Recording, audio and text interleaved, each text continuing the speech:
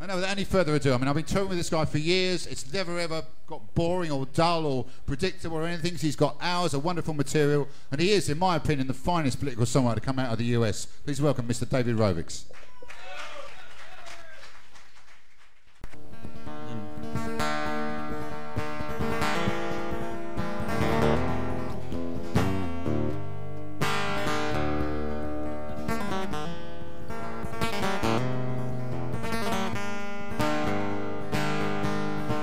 Everybody knew that it could happen.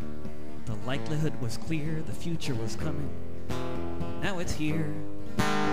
They had to fix the levees, otherwise they'd break. On one side was the city, above it was the lake. It was in the daily papers, in bold letters was the writ. What would happen when the big one hit? But every year they cut the funding just a little more, so they could give it to the army to fight their oil war. National Geographic and the Times-Picayune, they forecast the apocalypse, said it was coming soon. Preparations must be made, they said, now is the time. It was years ago they shouted, inaction was a crime. They said the dikes must be improved and the wetlands must be saved, but Washington decided instead they should be paved, cause smalls were more important than people's lives. So put some gold dust in your eyes and hope no storm arrives. New Orleans, New Orleans, New Orleans. Years and years of warning, no evacuation plan. It was just if the waters rose, get out if you can. There were no buses, no one chartered any trains. There was no plan to rescue all of those who would remain. All the people with no money, all the people with no wheels, all of those who couldn't hotwire one that they could steal.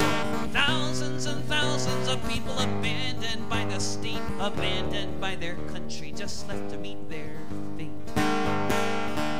New Orleans, New Orleans, New Orleans.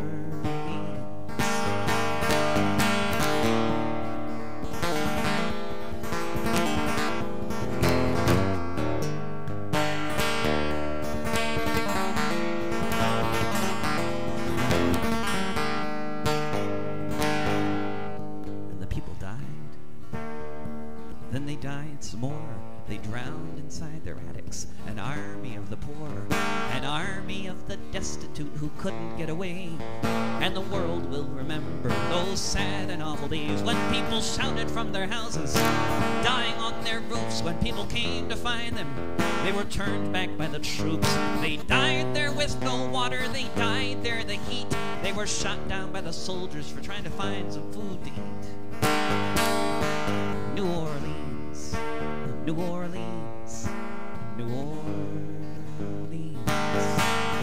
Now the city is in ruins, a massive toxic sea scattered through the nation. 500,000 refugees, here we are, in the richest country on the earth, where the color of your skin determines what your life is worth, where oil is the king, where global warming is ignored, where the very end of life is the place we're heading towards, where it's more than just a metaphor, the flooding of the dike. And if we don't stop this madness, the whole world will be like New Orleans, New Orleans, New Orleans, New Orleans, New Orleans, New Orleans.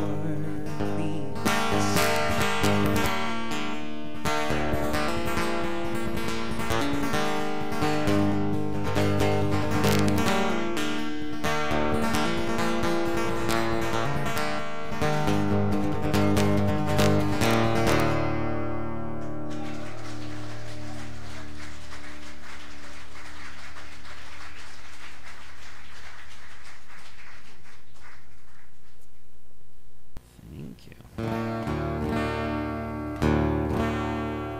You turned it up? Or no? Maybe a little. You think it was too quiet? I think a little bit less guitar. Yeah, it was. I thought it was good. Was that good? Was it too loud? Too quiet? Everybody can hear? I actually got an email just a just a couple of weeks ago from a guy who's going to be in London in a few days, a guy named Keith. He was working for 14 years in the business desk at the Times-Picayune in New Orleans, and when the flood hit, he was downtown for a while till they evacuated to Baton Rouge, and he was telling me about how he found that song and how when he went to he saw the guy who wrote for the paper, who wrote the series several years ago that was talking about what would happen if a big hurricane hit New Orleans head on, and in the series they had described all the things that would happen, and it was largely ignored, and he was passed up for a Pulitzer, and Keith was saying, well, you should feel good about yourself now that your series is getting so much attention, and he just started crying. He said it wasn't enough. And, so I thought I'd try to write more preemptive songs, because I thought about writing that song years ago too, after I read his series in the Times-Picayune. But this song, I don't know if it'll actually prevent anything. It actually might encourage it, but these things happen. But this is a song predicting a certain event that may or may not happen, but if it does, I'll have the song ready for the occasion.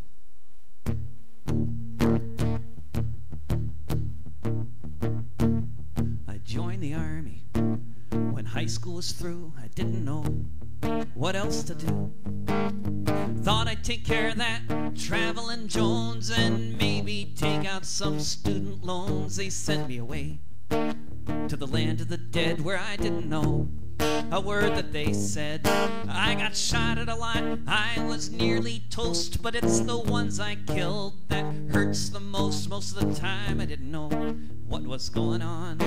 The rest of the time I knew there was something going wrong. Every reason we were there turned out to be a lie. I thought of that each time I saw another person die.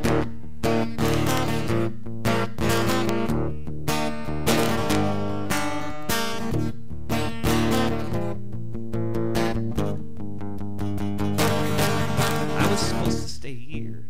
They sent me for 4.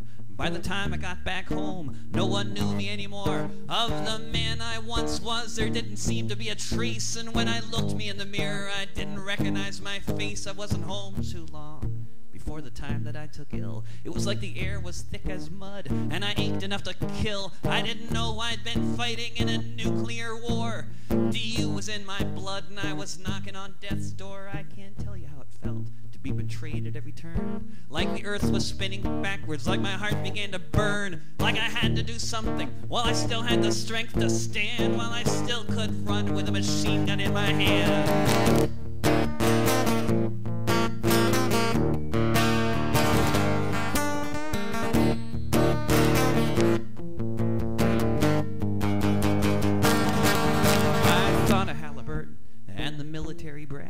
And the things they get away with, all for their ruling class. But I'm not a pawn, and I can't just let it be. And if I'm gonna die, I'm gonna take some of them fuckers with me. I'll spare you the details. I did what I had to do. There's a boardroom blown to hell, and soon I will be too. You can say I lost it, you can say that I'm insane, but may no one ever say that my death was in vain. I joined the army when high school was through. I didn't know what else to do. This one I wrote about half my friends, and it was